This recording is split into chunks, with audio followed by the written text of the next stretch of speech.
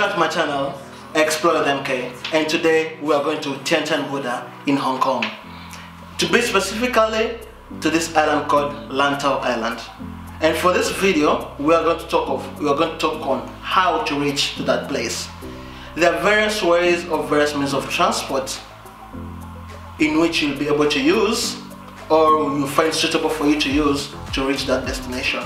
If you're looking for cost, there's a different transport. If you're looking for time, there's a different transport. If you're looking for the smooth ride, there's a different transport too.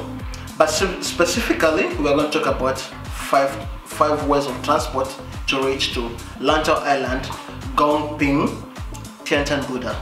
Yes, all of them are inside the Lantau Island. All right, we are going to start with the waterway.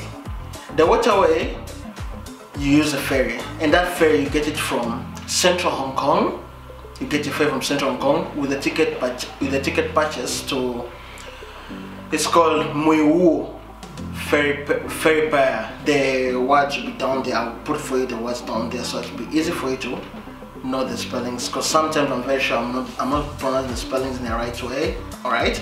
Then, if you're done with when you're going to get a ferry, from there that's when you get a bus, which is bus number 2 from Mui Wu ferry pair to Gong Ping.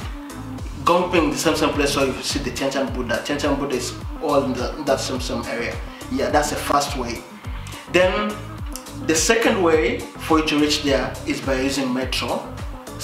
By using a metro, and metro, to be specifically by using metro, the orange line, which starts from central Hong Kong to Tung Chung metro station, and that's the end of the line. It has like around 6 to 7, I think 6 stops. Yeah, it has 6 stops. So when you reach at the end of the line, that Tung Chung metro station, you follow exit B. Exit B, you'll be having 3 options to choose.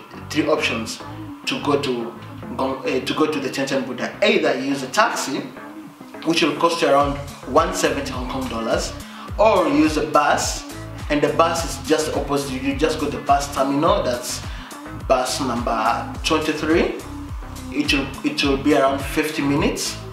Yes, 50 minutes there, around 1 hour, depends on the way itself. That's the second way, use a bus, which is convenient and cheap. Then you have the last way, which is expensive. Use a cable car. And the cable car, there are 2 options. There's either a crystal cable car, which on the bottom is a glass, or there is a metallic cable car, which down is just metal, and that one is cheap. It's around, go and return 2 ways, round trip is around 290 Hong Kong dollars. While for the crystal cable car, where if you enter it, you see through, you even see what's under you, it's around 360 Hong Kong dollars, go and return. Yes. And for that one is most suitable, it's the most fastest way. You'll see a lot of nature, but from above. And let me see what else. Yeah, actually, other thing is that if you want to go and enjoy that side, the Tian Tan Buddha area, please don't go during the weekend. If you go during the weekend, there are a lot of people. Weekend and public holidays, you find a lot of people. The time when you don't find a lot of people, it's during the working days, and especially in the morning. For example, if you leave your hotel or where you're living around 8 or 9, then you reach Gong Ping or Tung Chung metro station around 10 there. It will be very easy for you and very flexible. The reason why I'm telling you so, especially for people who are using the cable car, is that part of the cable car, when you go during weekends or public holidays, there will be a very long queue in which it will take around 2 hours to reach there. Yes.